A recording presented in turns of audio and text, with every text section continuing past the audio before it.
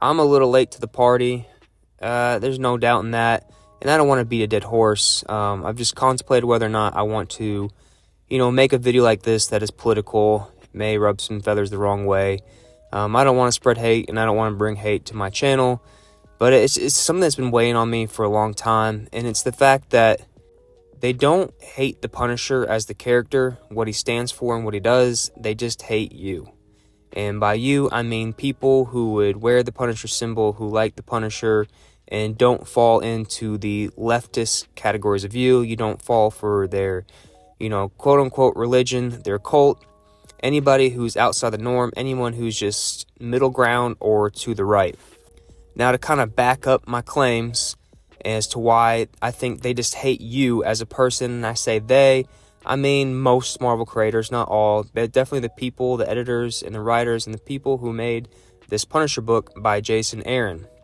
So if you're not privy to this, basically Jason Aaron wrote a book about the Punisher, and he has been completely deconstructed. To catch you up real quick, basically the Punisher as a kid was always a serial killer. His wife hated him. He wasn't a good father. He was just an all-around bad person. He only joined the military to kill people, and he was never in control of his life. From the very beginning, the Hand was grooming him to become a part of the lead of the Hand, basically, and just basically he was just being a POS his whole life. There are no more redeeming qualities to this character. People used to be drawn to the Punisher because he was always seen as an honorable man. He was in the military, retired, ready to enjoy his life like a lot of retired military people finally getting out. Now you get to finally be with your wife, be with your kids, and be a family, and tragically they were murdered. Well, like I said, all that has been wiped out. Basically, he was just a POS the whole time. His family never even liked him. He's going to need a divorce, and that's kind of to wrap up that entire story. And basically what the goal is just to make everyone who sees the Punisher and likes that character and puts it on their truck, their work van, their uniform, whatever they may do, now when people see that, they're going to think of you as one of their ists. They're Nazis, they're racists, they're transphobe. That's what you are going to be seen now. That is the whole point to this, to turn their political opposition. It's like the red hat. This is the red hat of the Marvel Universe, is this Punisher skull. But don't get that construed, because they are not against what the Punisher does. For example, let's take the Marvel movies, the MCU, the Scarlet Witch. All you hear is a bunch of Yas Queen, you go girl for the Scarlet Witch. She is basically, in the movies, the same character as the Punisher. She has a family, even though it's even worse, because her family is completely made up. She completely made up her family. She fabricated it all. She never really had kids. And she enslaved an entire town. And at the beginning of that movie, the new Doctor Strange movie, she's basically picking flowers, and she's like a good person. Everyone's forgiven her for enslaving this entire town and all these people. And come to find out, she's going through these universes. She murders everybody and part of Doctor Strange's crew, murders everyone, going around universe to universe, taking over the other Scarlet Witch people's lives just to steal kids that she never had.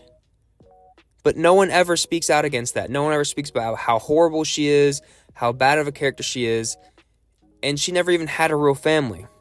And then we go into characters like Harley Quinn that can just be all of a sudden forgiven because now she's munching on Ivy's bushes, and pun intended. So you got Harley Quinn, who was an awful character, but this whole time she was just she's actually good. She was being manipulated, or she's not bad. She's like neutral, whatever they want to try to strive. But she was a horrible, horrible person. I mean, there is even a comic where she gives kids devices like video games and then blows them all up and kills a bunch of kids. But all of a sudden she's forgiven because now she's with Ivy and she's turned sides. And by turned sides, I don't mean being a good person anymore. She's a horrible person. But they're able to see redeeming qualities in that. They weren't able to give Punisher any redeeming qualities, but they're able to give someone who kills kids redeeming qualities. And now, oh, Hugsy Wugsy, everyone just loves, they just love Harley Quinn. Those leftists, for some reason, they're just so attached to her. They just think she's so cute. And that just goes to my point. that they don't care that the Punisher was out there killing people. All they cared was the people who, in the real world, used his symbol, and they see that they don't like those people that use those symbol. If there's a bunch of Harley Quinn people wearing that symbol, cops uniform, military, anybody wearing a Harley Quinn for whatever reason, they wouldn't think that was bad. They wouldn't have any negative thought because they love Harley Quinn, no matter how much more evil she is than the Punisher. Then we can even go look into Nature Girl, where she goes on a murder spree because some sea animal choked on a plastic bag, kills a random clerk, starts killing other people, starts fights. I mean, she's just going on this murder spree, and she's totally forgiven, never in prison for anything. And it's like she's going around killing people for an animal that died, and the people had no relation. I mean, it's wild. This is the thing, like, you have to understand, is that they're not just making up stories. These people, they're not creative enough. This is the things that are going on their mind, and they're writing it down on the paper. This is not a made-up story or a what-if possibility like most creators do.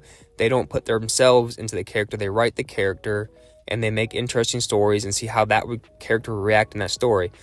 But these current creators are so uncreative, they literally just word vomit their own thoughts onto the paper. That's why they're deconstructing all these characters, because no one wants to write Punisher, because none of them can physically have that thought to write on about the Punisher. That's why they couldn't have a redeeming quality. When they turn all these characters, different sexes and all this stuff, and none of the main characters from the main big two act like they used to, because they're not writing the character, they're writing themselves into the character. They're not thinking, how would Batman react in this situation, or how would I react if I was Batman in this situation? The leftists, they love the whole going after Nazis, killing Nazis, and fascist, bigot, all those big words like to use. They just never did that with the Punisher. They just didn't want to have him doing that, because then that would look good on him, and thus people they hate would look good that like the Punisher. Now the Punisher's out killing all the people they don't like. Because honestly, these leftists, they don't really have a good sense of justice. Let's just say that I've been in a place where I've been for several hours, several times, a whole year, face to face with these leftists during protests and riots. And I've seen how they think, and what they do, and how they react to certain stuff, and just their whole mindset behind it. Honestly, they don't care much if you're out there robbing, assaulting, hurting people, and those are the kind of people that Punisher goes after. No, they're like, what the worst thing to them you could be is a racist, or even just being accused of racism, or transphobia, or homophobia. Those things are worse to them than actual murder. Those things can be forgiven. As I've said in Harley Quinn, Nature Girl, and Wanda from the movie, those things can be forgiven because they're not bigots and racists. But you can't be forgiven the Punisher because of the people who like the Punisher. They don't want them to see them in that light and reflect that when they write that down, when they look at that guy. They want no redeeming qualities. And I think this is going to become relevant again as the new Disney streaming service, and they bring back Punisher. I think that they're really going to try to drive this home.